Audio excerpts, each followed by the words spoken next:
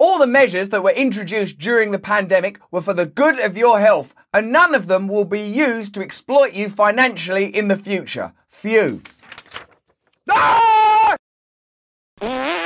Hello there, you 5.6 million awakening wonders. Thank you for joining us today on our channel, where together we investigate truth. When I say together, your comments below help us formulate, create, and understand these stories. We're learning continually because of you. That's why it's important you subscribe, comment below, give us a thumbs up if you indeed enjoy the content, and stay awake so that you can continue to discern truth from fiction, so that you can continue to see how media, big business, and state power collaborate to create, manipulate, and control your reality. For a long time, you've suspected that something was wrong, and you were right. Now we're able to illustrate clearly with evidence exactly what it is. And people will call you a conspiracy theorist, and they'll call me a conspiracy theorist, but we don't care. Actually, I don't like it. No, I don't mind. I like it. I don't care. Let's see the latest story. First, you might think, oh, this isn't a big story. You'll know because you're clever. But some people think, oh, this is no big deal. Mastercard are introducing a controversial biometric payment system that requires a face scan. So, yeah, at first, oh, this is convenient. Oh, it's so convenient. I can just use the old face to pay for things. I've always called this my money maker. From money maker to money taker. It's an interesting story, though, of course, because a lot of you, and I read your comments, so I know this, believe that we're moving towards centralized currency. So it'll be easier for power to manipulate, control, switch off your money. We've seen that kind of thing happen already in Canada. And a lot of people think that the pandemic created conditions where regulations could be introduced that will advance the agenda of the powerful. But let's just have a look at the news story in its neat mainstream media form before we distill it further together. How convenient would be to pay at the cash register by simply showing your face or scanning a fingerprint? Yeah, it's so hard, isn't it, when you have to sort of go like this. It's exhausting. If I have to go like that. I mean, just, oh, that's twice I've done it now. Oh, I've overdone it. Well, this is now a reality in Sao Paulo, Brazil. Mastercard has launched a pilot program at 5 grocery stores in the South American city where customers can authenticate their identity using their biometric information. To pay at the checkout, customers simply look at the terminal, which scans their face using facial recognition software. And if you want to give people a tip, you just place your genitals on the counter and allow someone there to slam their fist down onto your genitals and say, well done, you're an obedient little prisoner of the system. Well done. Have a penny. Have a penny. Have a penny. Take a penny. PIN, no tap and go, just a smile or a wave of the hand. A wave of the hand. What? This is Victorian England. Bye-bye freedom. Bye-bye right to choose. Bye-bye possibility of creating autonomous communities, trading independently. Bye. AJ Bala is president of cyber and intelligence at Mastercard. It's a cool new technology. Cool, baby. This is what this is. It's so cool not to be free. And hibbity hop, I look at me, and hibbity do as I say. It's not cool, is it, to do all these things? Look, technology and ingenuity are very exciting. I recognise that I'm talking to you now, probably on your phone, possibly on a laptop. Maybe you're an extraterrestrial discovering this 1,000 years from now, thinking, what happened to humankind? Well, I'll tell you, extraterrestrial, we didn't stay awake, and we let systems centralise currency. We gave away all of our freedom. We bickered about cultural stuff like bloody idiots when we could have awoken and bonded together and gone deep within ourselves and created new systems. If only we trusted, yeah, get ready, me, the guy in the hat. With a smile, their face, or just wave. So you can forget the clunkiness of taking your wallet out or your devices out or cards out. Oh, I'm so exhausted. Oh, clunk. Oh, clunk, clunk. All my money. Oh, there comes the old clunky old phone clunking about. Not like my face. I don't have to carry that. It's already on my head. Oh, it's all so convenient. Oh, I'm carrying my freedom around everywhere. Why bother looking at a sunset? Oh, clunk, clunk. Why bother kissing my loved ones? Clunk, clunk, clunk. Why don't we just take a single cell out of my body and just observe that in a lab for all eternity? Just floating listlessly for an endless miasma. Clunky, clunky, clunky old life. But not everyone agrees we should share our biometric data. Amos Toh is a senior researcher with Human Rights Watch. So the uniqueness of our biometric identifiers presents unique harms. If they are being stolen, as part of a data breach, or if they are compromised in any other way, it's very difficult to recover that biometric identifier and to safely protect it again. If you lose your bank card, ain't it hard how many times you have to ring up a call centre and they send you their PIN number separately, you have to go to the cash machine and argue with that bloody little bastard thing.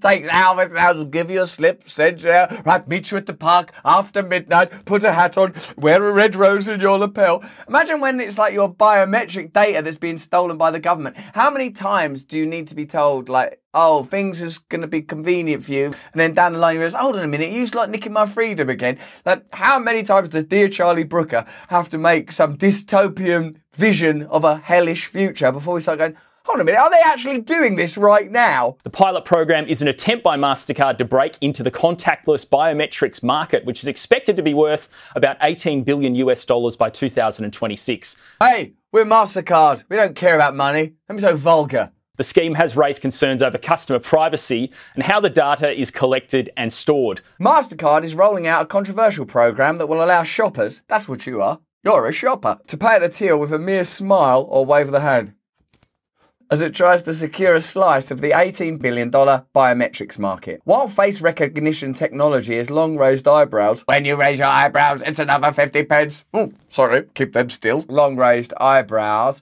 among civil rights groups. The payments giant said it was pushing ahead with the biometric checkout program it claimed would speed up payments, cut queues and provide more security than a standard credit or debit card.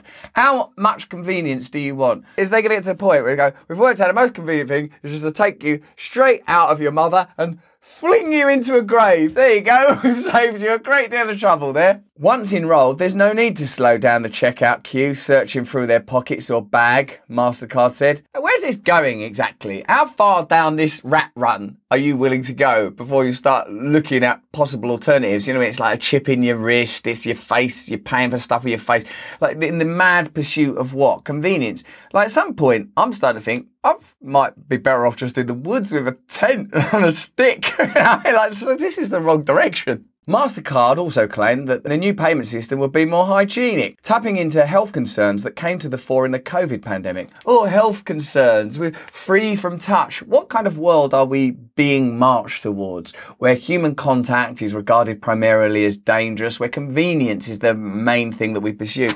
You know, we're told that we live at a time that is sort of beyond ideologies, this sort of late ideological state where we're beyond religion. And in a sense, we kind of are, because the ideals that are actually in practice are things that sort of don't inspire any purpose in you as an individual or as a collective. Convenience. And we worship you, O God of convenience. We've been turned into the external nodes of a system of technocracy that sees us primarily as data. Did you see the story we did about the CDC tracking people? Are you aware that this power, once introduced commercially for your convenience, means that now you can be tracked by the CDC, your face can be recognized, protest laws are being introduced that prevent you from protesting, and lockdown laws are being introduced that prevent you from leaving your house. I mean, I don't want to be a conspiracy theorist about this, but don't you see how this could create an inescapable net of power that closes in on you from every direction? So if ever you found yourself maybe not agreeing with the government, not agreeing with corporate power, not agreeing with the media, that you could just be shut down and switched off in an instant, nowhere to go, entirely enshrined in technology and convenience. The first pilots will launch in Brazil at 5 St. Marche supermarkets in Sao Paulo this week, with shoppers able to register for biometric payments in store or via an app with their local partner, Payface. Hello, it's me, Payface. What do I need to pay for today? The sins of the past, inexcusable negligence to stay awake as you are marched towards tyranny. That'll be £100. Thank you. Come again. A spokesperson for Mastercard said a UK rollout was part of its near-term plan. Oh, good. I live in that. And that the company was having encouraging conversations with potential partners. In the meantime, it will focus on launching the technology in markets including Latin America, the Middle East, Africa and Asia. So if you live in one of those continents or one of those countries, it's nice to know, isn't it, that you're being guinea pigs for a potential Western dystopia. The scheme is part of Mastercard's efforts to dominate the world, to enter the contactless biometrics technology market, which is expected to be worth $18.6 billion. Yeah, I know, I've been told it's going to be worth $18. Why must I care about $18.6 billion? I'm not going to get any of it, am I? No. By 2026, according to data by KBV Research, the payments giant is competing with big tech rivals such as Amazon, which has used palm readers at its stores, which has attracted criticism from US politicians due to data privacy concerns. Palm readers? Oh, you've got a long lifeline, but I'm afraid that life's going to be spent in tyranny. Oh, you're going to have a long relationship. I don't want a long relationship.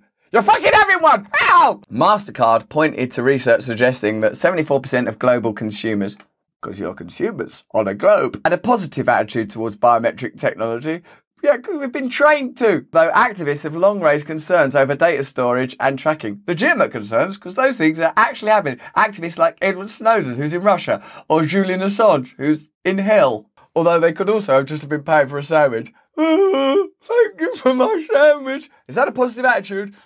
No, it isn't. Susie Miles, a partner at law firm Ashford. Mastercard themselves have recognised the data and security concerns that come with the use of biometrics. A password can be changed, your smile and wave cannot. If biometric data is hacked, then the risk of fraudulent activity could be considerably higher than current payment methods. Oh, it's worse. It's not more convenient, it's less convenient. So is there another reason? Well, we've heard about the $18.6 billion, but could capitalism be aligning with centralised state power to bring about situations where individual power is further diminished and reduced? Have you seen any examples of that over the last few years? Answer on a postcard. If you agree, just smile and wave. Oh. There are also debates about how the data could be used to track, screen or monitor unsuspecting consumers.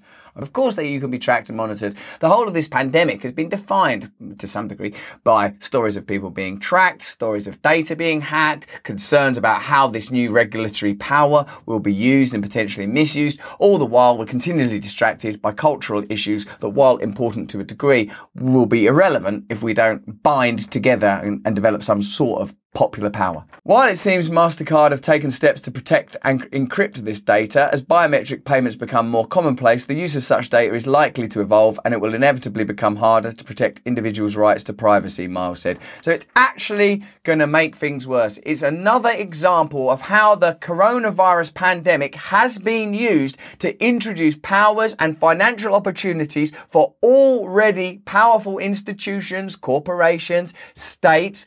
All the while, we're told, oh, this is for your health, it's for your benefit, it's for your convenience. Well, maybe you and I should take some time and in the comments discuss what we prioritise in this life. What is important to you? What world do you want to live in? How do you want to exist? Is convenience what you prioritise above all else? And are you happy with granting that much power and authority over your life, your precious, precious life, to these, in my opinion, potentially nefarious enterprises? I'm not suggesting the individuals are nefarious. I'm saying there's this kind of systemic wickedness that comes about as a result of limitless gain. But that's just what I think. Let me know what you think in the comments below. Give this video a thumbs up if you like it. Commenting really helps us as well. It helps us to grow our channel and to grow what we do. 60% of you now subscribe, but I'd love all of you to subscribe if possible. Turn on the notification bell if you can. If you enjoyed this video, have a look at one of these ones. They're both fantastic videos that will really make you laugh. And if you have time, please sign up for my mailing list so I can tell you about unique events online. I do like Zoom calls where hundreds of people, just a few hundred people come on and we chat. It's fantastic fun. More important than any of that, please stay free.